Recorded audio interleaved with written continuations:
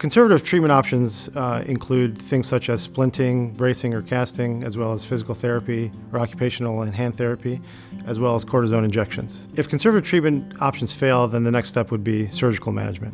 When someone is scheduled for surgery, my job is to really go through with the patient what the expectations are after surgery, not only in the short term but also in the long term. In the short term, my job is to educate them on how they'll feel immediately after the surgery, what kind of pain they'll have, and what the expected outcome would be, both in the short term and in the long term.